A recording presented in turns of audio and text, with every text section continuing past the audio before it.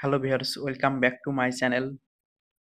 In this video, I will show how to fix cannot use this folder problem. Let's see how to fix this problem. Go to phone setting, scroll down, click on apps, search or find out file manager app, tap on my files, tap on storage, tap on clear data, tap on delete, tap on force stop, tap on OK. Click on three dot menu,